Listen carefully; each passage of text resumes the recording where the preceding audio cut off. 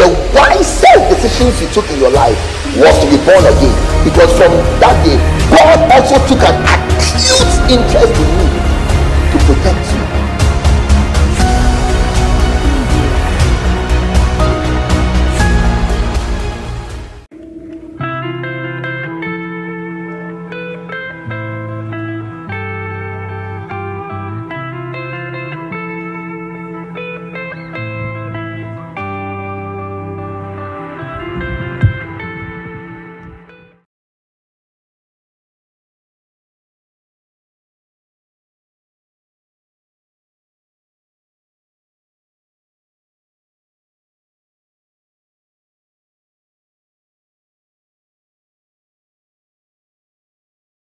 Hello lovely viewers, welcome to another episode of The Solution is in the MAKARIOS, right here at the MAKARIOS studios. Today we are discussing from the book Loyalty and Disloyalty, written by our father Bishop Mills. And we have Apostle Toss in the studio with us today. Today we are discussing chapter 6, the various types of accusations. So Apostle Toss, welcome to the studios. Thank you very much, and I want to also once again thank our viewers for always tuning in, watching us, being with us. All their comments, their questions are an encouragement to us, and I want to thank you once again for receiving us into your homes. And also to add to what you said, to the author, our father Bishop Mills, we want to honor him and thank him for writing this book that has been a great blessing to pastors around the world. Thank you for welcoming friends. So please, what are the various types of accusations? You see, once again, when you read the Bible, there are different names used for the devil. They are because of the different manifestations, the different ways in which he attacks us.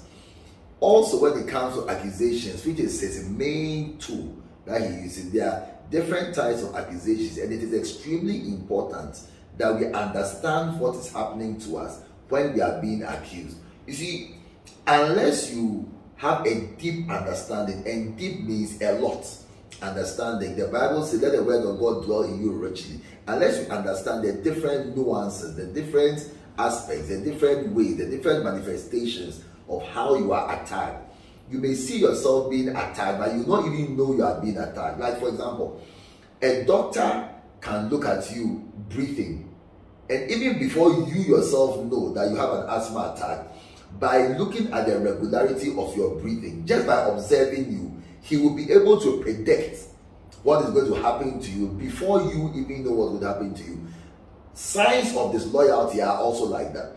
The more learned you are in signs of disloyalty, the more you'll be able to predict what is going to happen, and then you can stop it or ameliorate the effect of it when it comes. The Bible says the prudent man, the wise man, the learned man, the knowledgeable man sees the evil ahead and he prepares himself for it. But the simpleton, the simple man, the man with little understanding, passes on and is destroyed. Accusations are also the same. They come in different ways, and it is important for us to know the different ways so that when they come, you will be able to identify the voice of the devil as a human being is speaking to you. Like Jesus saw, or Jesus was with Peter, and when Peter said, you are not going to go to the cross, I don't agree, he said, far be it from me, you are not going to die. Jesus immediately saw through the words of Peter, who a few seconds before had said, thou art Christ, the Son of the living God. And Jesus had said, my heavenly Father has spoken to you. Few seconds later, the same Jesus said, Satan has just spoken through you. It's important to understand and recognize accusations when they come, and then reject them. Otherwise, they will affect you in a way that you never thought was possible. Happened to Moses. He couldn't recognize that those who were accusing him were actually trying to stop his ministry. So in his inability to recognize the effect and the power of accusations, he reacted wrongly. And that same day, God told him, no more, you are not entering the promised land. Moses begged until God told him, the best I can do is I'll show you the promised land, but you will not enter into it. because Moses reacted wrongly to accusations. So let's go. The first one is when you are accused by direct allegations. Remember that an accusation is a statement to show that you've done something wrong, you are a bad person, or you are intending to do something bad. You see, and never underestimate the power of accusations. Sometimes, and I've become very careful, even in giving examples, because I may even give you an example as an illustration. But the fact that it has come out of my mouth, even if the show ends, and even when the show ends, it will make you unsure of yourself. It will make you worry just because you have heard it. Even though it was said in jest, it was said as an example. You see, words have creative power. Remember that Jesus said, you will give account for every idle word you utter. He didn't say every idle word you utter from the pulpit. He didn't say every idle word you utter when you were angry. He said every idle word, including even an innocent example or even an illustrative example you were given. You see, that's why you will even find people who leave churches and they say when the pastor was preaching, he used me as an example. The pastor has not even mentioned his name. You see, but such is the power of accusation that once it comes out, maybe nobody even in the church knows it's you. But just the fact that you heard it has such power that you don't even want to go anywhere near that person or that place again. So that's why you must be very careful about the things you say. And then the things you also allow yourself to hear about yourself. Because, yes, it never goes away. Allow yourself to hear. You allow yourself to hear. Because there are times when you should not hear some things. Yeah. But maybe you feel that if you hear it, then you know how to behave. But I tell you, I've learned over the year that you are better off not hearing some things. That's true. Let's go. Okay. Number one, accusations by direct allegations. This is the easily recognized type of accusation. You are this. You are like this. Why are you always like this? That's easy. Because you can see clearly that somebody is saying something bad to you about you. Matthew 25:24. Then he who had received the 1 talent came to him and said, Lord, I know you, that thou art a hard man. You see, a direct allegation that you are hard, you are wicked, you are quick-tempered, you are unreasonable, you are a gun, you are an Ashanti. Don't you know you are a, and I don't know what the tribe are you? You are a gun. But when now you listen to them, you know you are a gun. Okay. How come therefore that when somebody says you are a gun, you get angry? Because you can see that based on the context, yes, you are a gun. But the person saying I know you are a gun is usually always a negative statement. That guns are some way. Recently, I met a pastor who said, if you marry a girl woman who does not know how to shout, then she is not a true girl. It is so sad in empty, and we will get there soon. Accusations by stereotypes. You see, so you may find yourself completely opposite. You don't shout, you are not quarrelsome, but as what he said, you are a gun. You can see that something bad, something negative is being said to you and about you. So that's why I'm saying what you allow yourself to hear. Do you know that I can speak to you but you will not hear? Or I can speak to you but you will reject what I said. And so even though I said it and you listened, you didn't hear. Or you may even have heard but you don't allow it to enter you. So that's why Jesus Christ said, take heed how you hear. It is important because faith comes by hearing, whether you like it or not. You will believe. Faith is your belief. You will believe what you hear about yourself. After I got to understand the power of accusations, I stopped allowing myself to hear certain things. let me put it this way. A pastor can never do well if he surrounds himself with people who accuse him. Number one. Number two, a pastor can never do well unless he surrounds himself with people who say good things about him. So now the next question is, are you saying we should surround ourselves with yes men? Yes. God surrounds himself with yes men. What does the Bible say in Revelations? And I saw millions of angels that no man could number. What were they doing there? Singing, worthy is him who sits on the throne. The only person in heaven who was saying something negative about God was cast out. You see, and when human beings will do well, we pastors, it doesn't mean we are perfect. You see, every pastor is more aware about his imperfections than those who are even accusing him of imperfection. So he doesn't really need any other person to point out his wrongs to him. They are already more obvious to him. So, dear pastor watching me, look, I saw a friend of mine, a sister of mine once, very pretty, but for as long as I've known her, she has always had a hairstyle that covers her forehead. It didn't even occur to me. But then one day I saw her in braids and she had tied it to the back. And I said, wow! Whatever her name was, you're looking very nice today. Then she said, yes, but when she was a teenager, some of her friends laughed at her in secondary school that her forehead is big.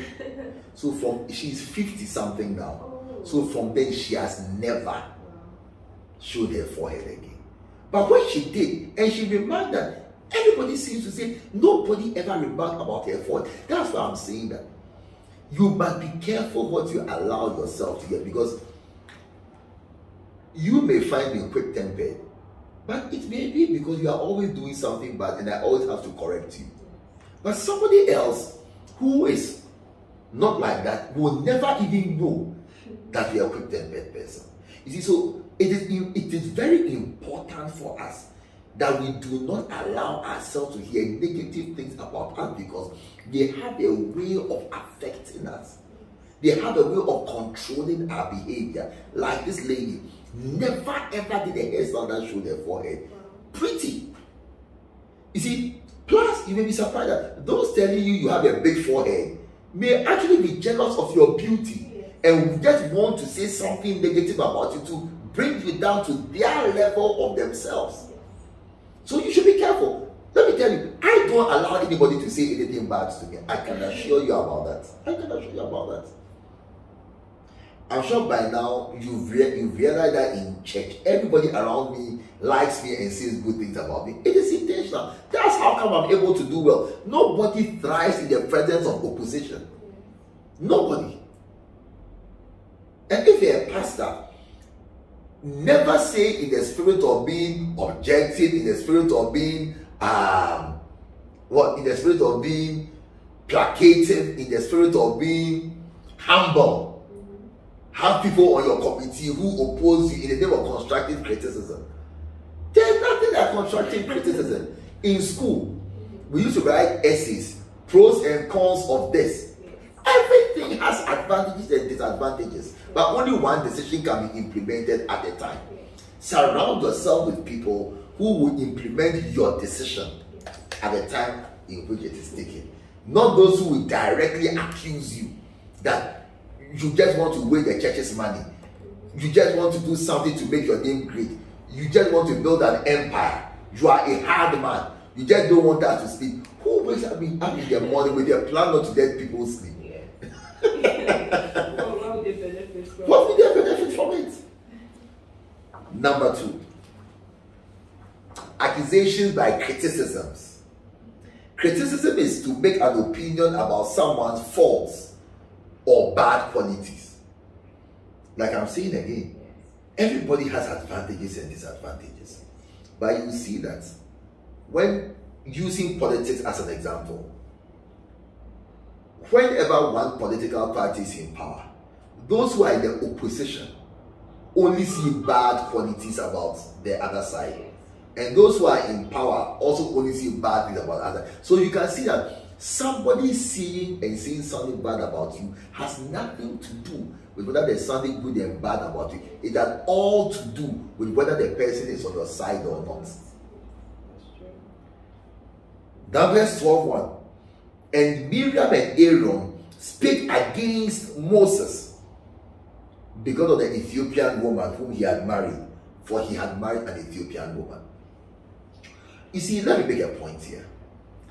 Pastor, it is very important for you to understand that God has called you.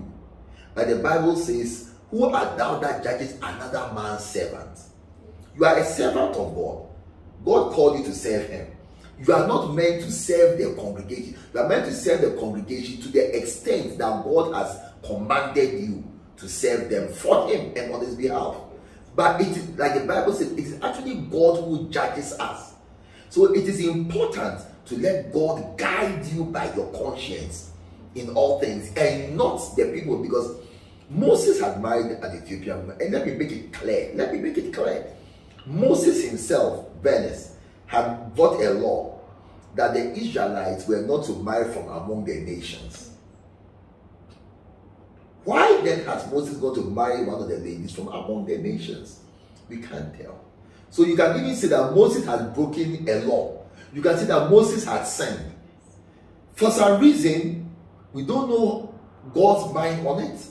But God didn't seem to be angry with Moses.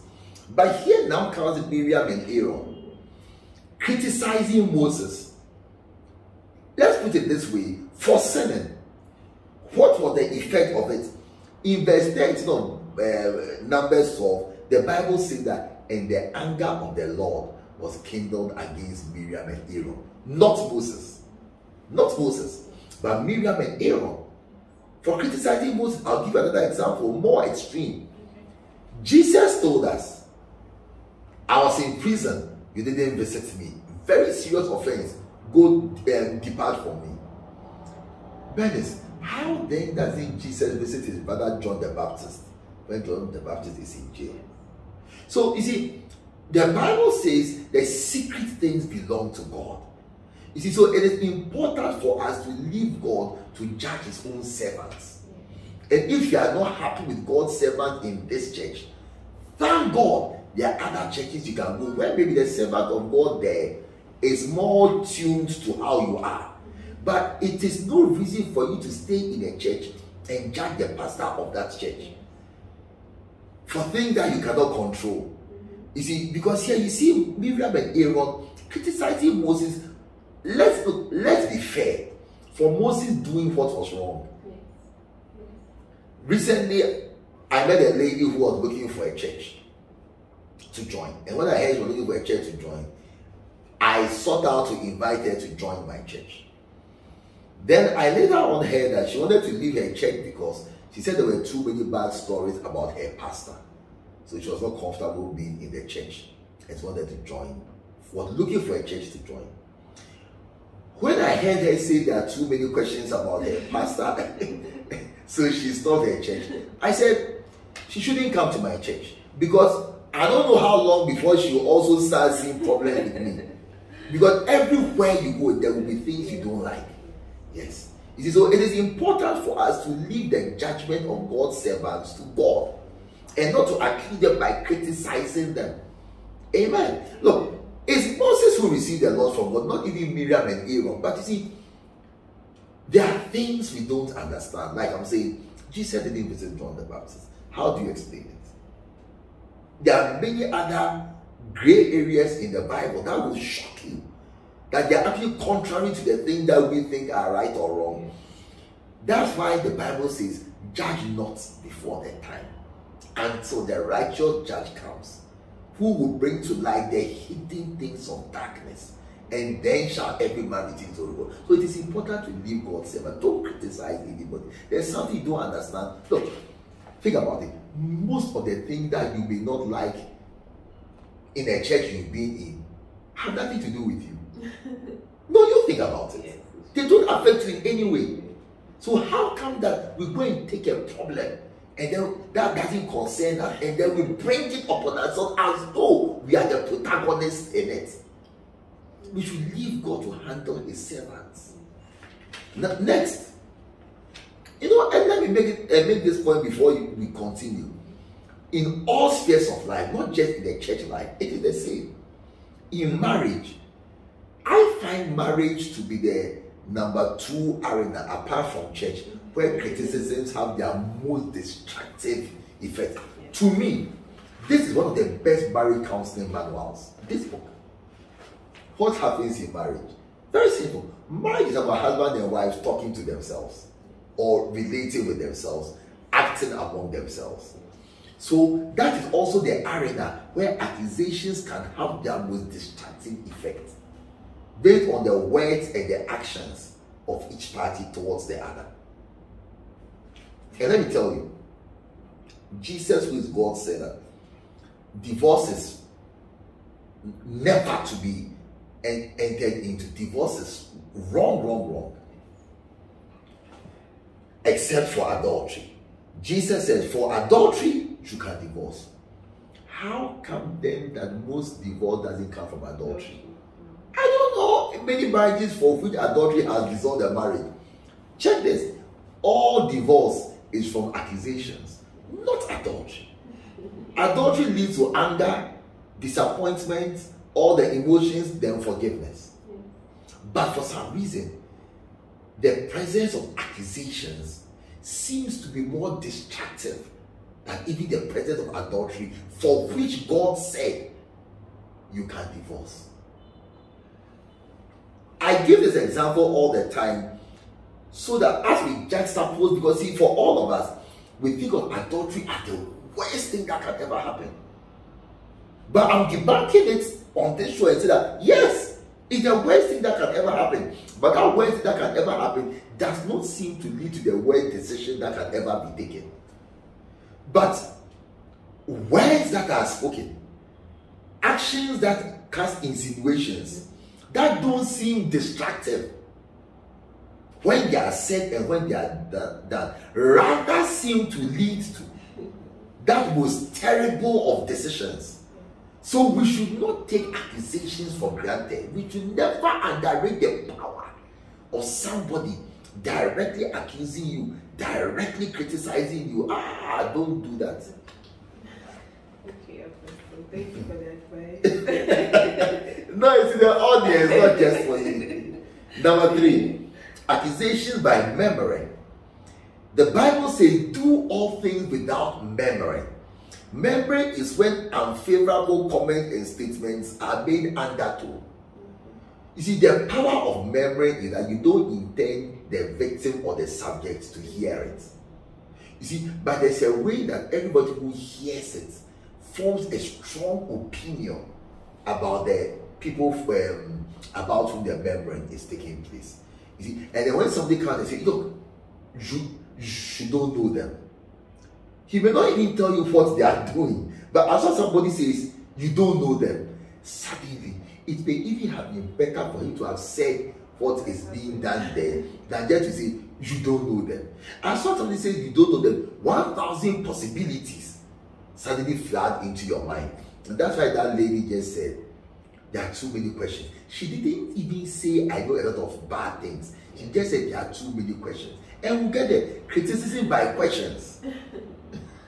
Yes. Sometimes the questions we ask are even more terrible than the answers that are not given. Most of the time, how do relationships get destroyed? I'll tell you. 2 good friends. Then one person asks, like Satan asked God that Job served you for nothing. That was the beginning of all Job's problems. The question that Job served you for nothing. Now God has to prove that that question is wrong. So now all Job's problems were from God trying to answer a question. You may have a friend, maybe a childhood friend. You grew up together, you are a family friend. It's a platonic, pure relationship. One of your friends asks you a question. Hey, brothers,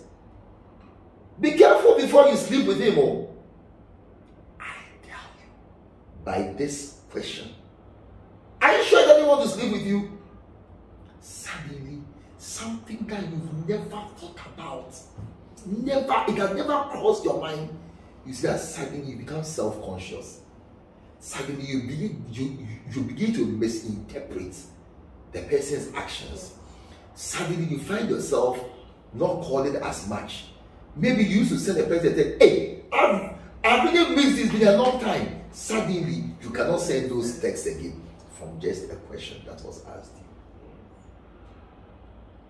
Satan told Adam and Eve, don't you know that God is thinking that when you eat of this fruit, you will become as wise as him, and he doesn't want you to become wiser? Suddenly, something that was never in Adam's mind has now entered his mind by a suggestion. That's also another one.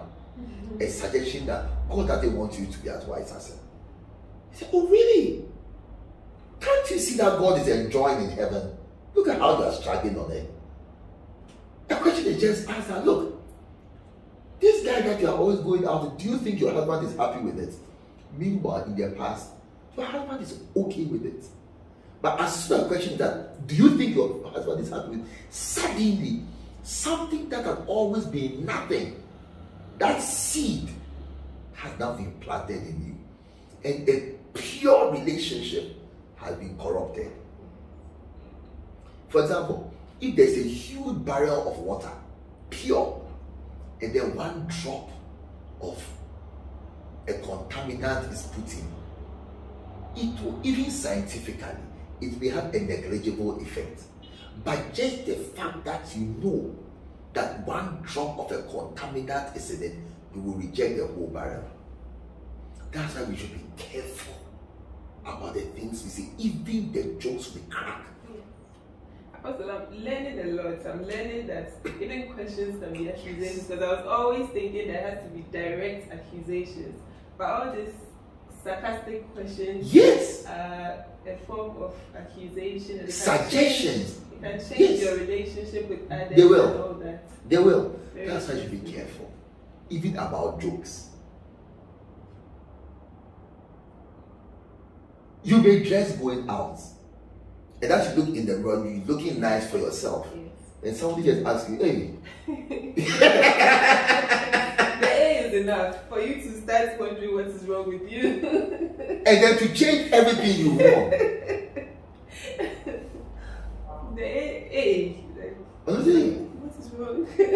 Or the first will say, hey, have you forgotten you are a married woman? That's all. Yeah. You change everything you are wearing. Hey, you forgotten you are a married woman. Or hey, are you not happy you're married? Yes. The person has not said you are unhappy. Yes. The person just asking you, like based on what you are wearing. Hey, you want men to notice you when you go out. I think the people that ask the question, they want to tell you, but yes, they want to use the question to make. That's why it's accusations by sarcasm. Yes. Accusations by insinuations. Yes. Questions? I said, God was asked by the devil that Job served you for nothing. Meanwhile, Job was making sacrifices, efforts, pure servant to God. One question. So the devil wanted to tell God directly that he's serving you because of this and that. And he just asked the question. He was just being smart. No, he was not being smart. Satan knows the effect of accusations. And he knows how to get us. You see, sometimes he may know that you are very good at rejecting direct accusations. So he will ask you a question. One of the common ones. Hey, are you sure you are not in love with your pastor? It's a common one. Yeah. Suddenly, you will find yourself not going to church so enthusiastically because, you see, none of us wants to be bad. Yeah. None of us wants the feeling of being bad. None of us wants the possibility of being bad. I'm using all these words because it is possible that you are in love with your pastor. So when the option of being in love with your pastor comes, Now your duty as a good person is to prove it wrong by counter actions against love. So you may have been going to church enthusiastically without even the thoughts that you love your pastor in a bad way. It didn't occur to you. But as soon as that question is asked, you now have to prove that question wrong. You may even think a lot of other people are thinking the way the person is thinking. So let me let everybody know that. So let me slow down. Yes, so let me, yes, it's not like that. So now you may even have wanted to do that. Oh, I won't do that. If I you see now, even at the point, it is not even to prove people wrong, it is to prove yourself. Yeah, it is to prove to, like you try to convince yourself that that is not the case. And that is where now you see that your actions have now been changed. Maybe think, I mean, you read the Bible says that, and there was Joanna and Susanna were wife of Herod, who followed Jesus and meditated out of their substance. You see that God raised women to provide for the material needs of Jesus. Maybe God has raised you to be like that. But you see, for God so loved the world that he gave. So as you give, then you hear a question, and sometimes nobody but the devil himself plants a thought in your mind. You really love your pastor, I mean, the effort you went to, really, suddenly, you want to prove to yourself that, or you want to prove to that thought, you want to convince yourself that that is not the case. So now you have a feeling that, oh, let me bless my pastor, it's been a blessing to me. You say, oh, no. It is this thing again, let me not do it, because look, maybe I'm developing something that is not good. Accusations are evil. Look, if you don't understand accusations, you will keep being redirected until you end up being in the place totally opposite to where you intended to go to.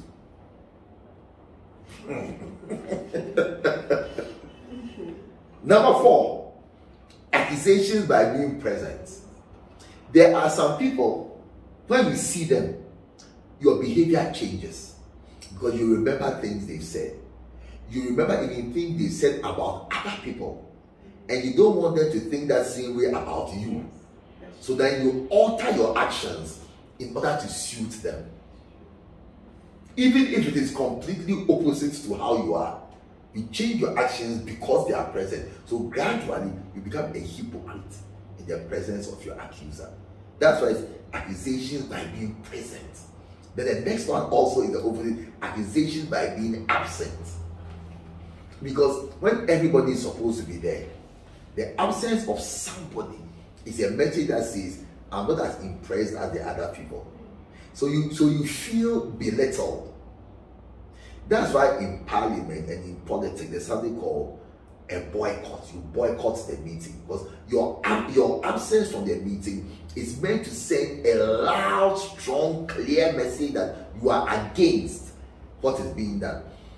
The opposite is a public demonstration where your presence on the street is meant to communicate loudly and clearly also what you are against. You see, but in both cases, the aim is the same, to communicate your disagreements. You see, so that's why it is important for us, no matter what it is, that you should never be an accuser to someone. Because once you are, when you are present, it's a bad thing. When you are absent, it's also a bad thing. The next one, we've done a lot. Now, this is a very famous current one, number 6 in your book. Accusations by writing. This is where social media. Accusations by writing. Journalists. You see what the Bible says about Daniel, that when the writing had been done, Daniel was being accused of not obeying the king. But Daniel was not disobeying the king, he was just praying. But they wrote an accusation against that he doesn't obey you. He and his people, they wrote it on Facebook, they wrote it on Twitter, they wrote it on Instagram, on Snapchat. They wrote on WhatsApp, Twitter. They wrote to the journalists. They wrote in BBC and the daily newspapers, on Telegram as well. Ezra chapter 6. And in the reign of Ahasuerus, in the beginning of his reign, wrote they unto him an accusation. Nehemiah as well, they wrote an accusation to the king against him. You see, once again, experienced people learn not to expose themselves to accusations. Because I tell you, Dennis, you can read something about yourself, you won't like yourself, you lose all confidence in yourself. You will realize, you will feel hated, you will feel belittled, you will be, what Satan does with accusations by writing, he convinces you, or he has a way of convincing you that what has been written is true. So that's why it is important not to expose yourself to accusations. And you know, and if you're a health minister, it is good to shield your head pastor from being exposed to an accuser, because your head pastor is flesh and blood. It will affect him. Next, we've done that accusation by insinuations, like I was saying about the suggestions. Matthew 26, 6 to 8 to 9. Matthew 26, 8 to 9. Alabaster box. Mary had done a beautiful thing. Even Jesus, see, look, this is beautiful. She has come to anoint me. A human being anointed God. She has come to anoint you. Beautiful. Then Judas comes and asks the question, to what purpose is this waste? Why has she done this? That question alone was meant to see that Mary is every bad thing was said in that question. To what purpose is this waste? Then the Bible says, it could have been sold for so and so, which if you study the Bible a bit, there a year's wages, a year's salary, and given to the poor. Then the next verse says, they said he, not because he loved Jesus, but because he stole from their bag. You see, then you will understand with experience that every accuser is an evil person. People usually accuse to hide their own evils, because it is like, if I'm able to see evil so clearly and I'm speaking up against evil so strongly, it cannot be that I am bad. that is the trick. Yeah. It is called, the best form of defense is attack. Yes. That is the trick. It is like, I speak against fornication. All fornicators will go to hell. You fornicated, you are dying. You fornicated. Mystery Babylon. I mean, that if I know all these strong verses and I'm condemning fornicators so much, it's not likely that I'm a fornicator. You see, but Jesus Christ said, you who is removing the speck from your brother's eye, actually there's a mote in your own, because there's a beam in your own eye. It's that you are trying to hide your skeletons by picking at somebody's little tooth. This is what Jesus Christ said. You strain at the gnat, it's like a fly, then you swallow a camel. Yeah. Usually, I promise you, Bernice, you will learn by experience that the louder the accusation, the bigger the accuser, the more powerful the accusations, the more evil the accuser is. Also, I think some of the people that accuse, some of them, they do it also when they see that somebody is doing well, or that someone is getting a lot of praises. Then they want everybody to know that this person is not as good as you think. Yes. So then they want to say something to just bring the person down, so that they don't look so low. Yeah, so that they don't look so low. Yeah. Exactly what I was trying to say. Yeah. To cut you down to their level, so that you don't shine so bright. Because nothing to do with you, but just so that your shine doesn't make them look darker. Yes. And it's quite a common thing. That's the number one reason for accusation. You want somebody to look evil. But usually, you see, Jesus knew Judas was going to betray him. He never said it. Peter would have killed Judas. Jesus said that the more holy a person is, the less he accuses. Because it is not in the nature of God to accuse. Jesus said, have I not chosen you 12? yet one of you is a devil. The Bible says that for Jesus knew from the beginning who it was who would betray him. It is not in the nature of God to accuse and to be. You'll be surprised when you see a man of God being incessantly accused. He doesn't say anything. You will be shocked at the depth of evil that he knows about those accusing him. Yet he says not a word. You see, the more righteous you are, the more holy you are, the more pure you are, the less you will be afraid of accusing people. Because you will even be afraid of God's judgments on the accuser. Because I promise you, at the end, if you see the judgment for accusers, I hope you will be able to get there today, but the judgment for accusers, you will fear it. You will fear what God does to accusers. You will do, so the more you know God, and see, like I was saying, you know you'll be judged for every idle word you utter. Like the Bible says, you will be slow to speak. But you see that accusers are not slow to speak. They are strong to speak. Recently, I got in one of the earlier chapters that you even be accused of the opposite of what you are saying. That's why you should understand accusation. Dear pastor, you cannot be a child. You cannot be a child. You have to understand what accusations are and man up and take it on your chest and survive. You will be accused of the opposite of what you are. Recently, I preached somewhere, and to my shock, what I said on video with my voice, it was reported that I said the opposite. Wow. In fact, when I heard I said the opposite, I was shocked. I was so shocked that I went to take my own video. I'm serious. I went to watch my own video 3 times again, because there are times when you may be preaching and you say something you don't intend to, but I was shocked. Not that I did not say what was said. I could not have said what was said. But I was told I said the opposite. I went to listen to my own preaching 3 times. Yes. Wow. And then I said, of course, I couldn't have said this. But one thing, I said nothing. Because you see, there's also something the Bible even calls the importance of enduring the contradiction of sinners. See, part of being a Christian is not to defend yourself. Jesus was accused. The Bible says he answered not a word. See, the more godly you are, the more you will not find a need to respond to your accusers. So when I even saw they were wrong, I didn't say that. I just said, look, I have more important things to do. Yes. You see, because one of the aims of the accuser is to distract you. Now you get into a social media war. No one wins.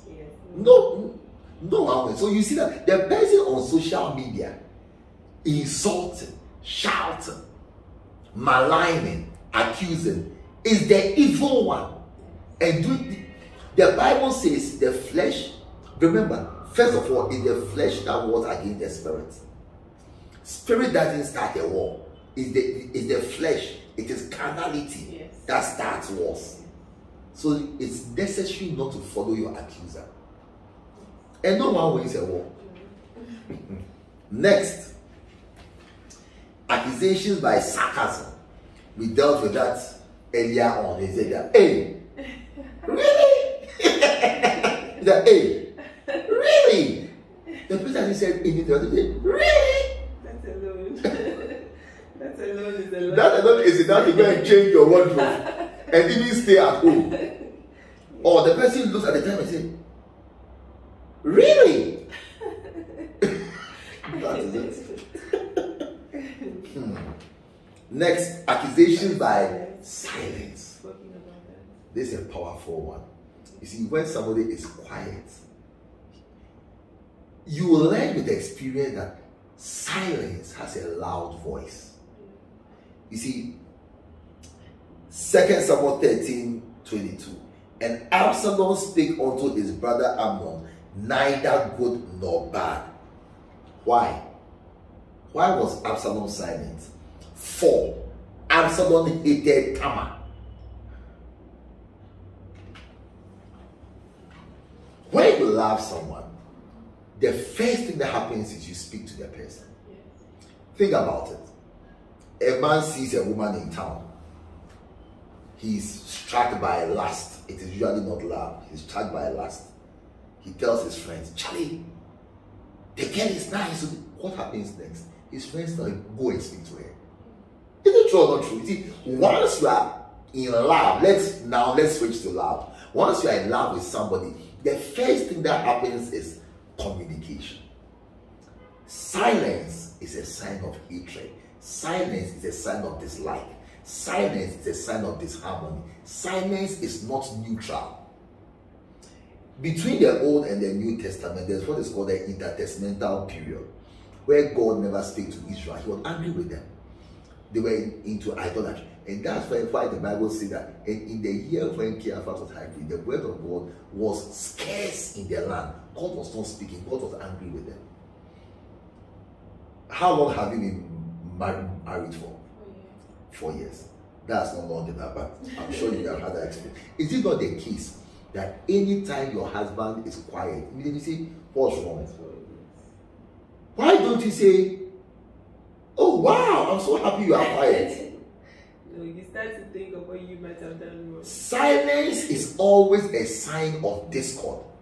Silence is always a manifestation of a problem, of dislike. So anybody who is silent to you, be it known unto you that the person has something against you. Anybody who doesn't talk to you, make sure you understand that the person doesn't like you. That's why he's not talking to you. Like I said, you even see a girl you don't know in town. The first thing that happens is go and talk to her. As in, break the silence. As in, if you love her, you cannot be silent. Silence is not neutral. And that's why when two people are in love, they are courting, and they're silent for a few days, and they're maybe he doesn't like me anymore. But he has not said he doesn't like you anymore. But we all interpret silence as a negative thing. And you are right. You are right in judging that silence is a sign of the... Anybody who used to text you and doesn't text you again is not neutral. The person has something against you. Absalom was silent towards his brother Tamar because he hated him. His servants were on his side. He was talking to them about how to kill the person who he hated, who he was siding with. The person with whom they were on the same side, there was communication. The one he was opposing, there was silence. Silence is not neutral. In the whole world, the most quiet animal is the most dangerous animal, a serpent. Every animal has a sound. Even whales in the seas whistle. But a serpent, not a sound. 10. Accusations by a continuous dropping. Proverbs 27:15. A continual dropping on a rainy day and a contentious woman are alike. People who just keep repeating the same thing. Once again, it is meant to direct you to a particular cause. 11. Accusations by a contentious woman. That's what we discussed earlier. And finally, and this is a very, very, very important one. Accusations by redescribing events.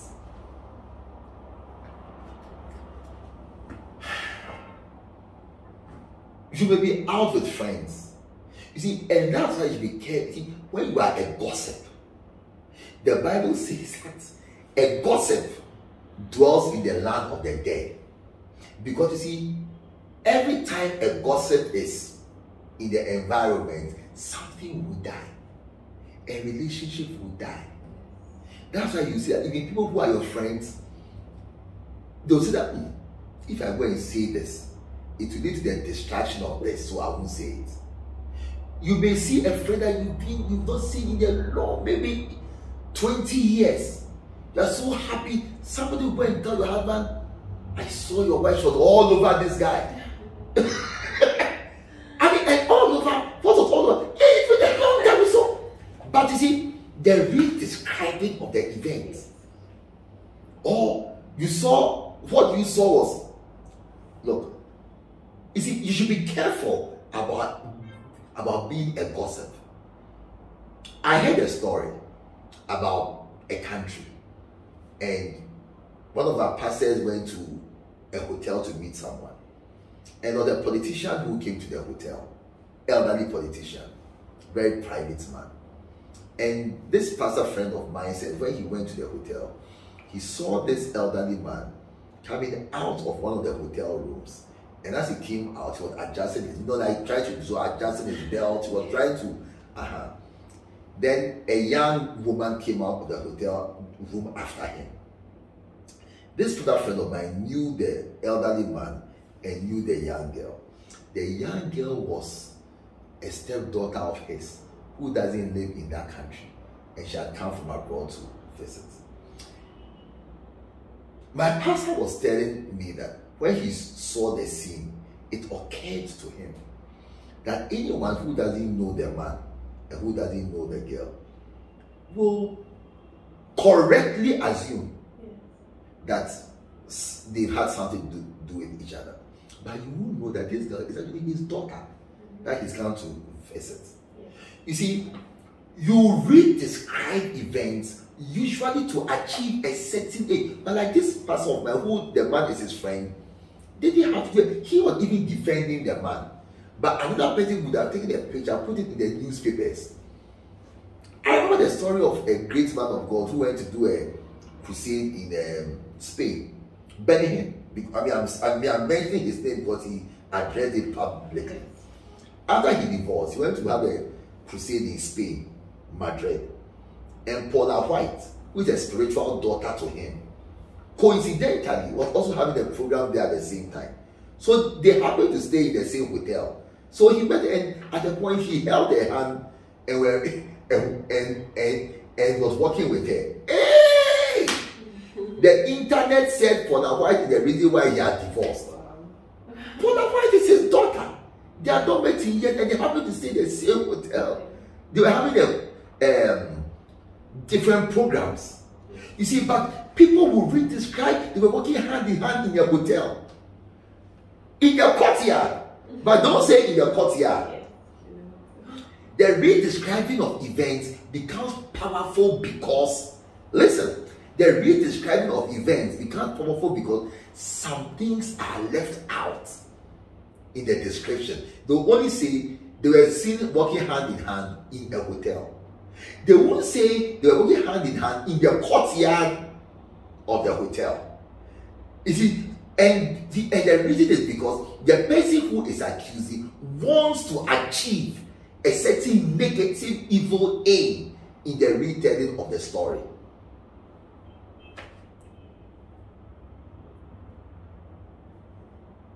Like a gentleman who was, let me not give this example. You see, the more you mature, the more you will learn to take stories, accusatory stories, with a pinch of salt. Knowing that there is an aspect of the truth that you don't know about. The Bible says, for we see through a glass darkly. You see, the Bible says that judge not before the time, to the righteous that the fool make know the hidden things of. Let me tell you a story. When I was in secondary school, I was in Form 4. One night I couldn't sleep. I don't know what kind of evil thought came into my mind. I couldn't sleep. So I woke up and said, oh, let me pretend I'm James Bond. So what did I do? I couldn't say, I was very restless. So I said, okay, the whole place was dark. Let me pretend I'm James Bond. So I went to take a torchlight going around. Somebody stood at his window, saw me with the torchlight going around and said, I am a thief. You see, but looking back, what else could he have assumed? Why are you holding a torchlight going around? See, that day, I think I learned a lesson for all time that everything you are seeing can be true. Or everything you are seeing is the fact. But your conclusion may not be the truth. Yes. So it has guided me in my life that whatever story it is you have heard, I always ask myself, what aspect of the story is there that I don't know about? That if I knew, would make me see that it's the completely opposite, will lead me to an absolutely different conclusion, because there's always an aspect you don't know. And that's why in the court of law, when they even see you with a gun and you shoot somebody, it's even recorded. You are not sentenced immediately, but you are taken to court, because judgment and justice is aware that there may be some information that, if added to the fact of what we saw, may change our minds and our impressions about what it is that we actually and truly saw. So we should be careful, because there are different types of accusations. Thank you so much, Apostle. It's been an amazing, interesting time in the studios, and I'm very glad that I have this book. I'm going to read it over and over and over and over again, because I might be doing some things that are wrong, because I didn't even know that you can be accusing people by not accusing them directly. Yes. There's so many things that we do that we do not know. So this book is not for other people, it's for us. Yes. Let's work on ourselves, and by God's grace, we'll do better. Thank you so much for staying tuned. Have a good evening. Bye. Bye-bye.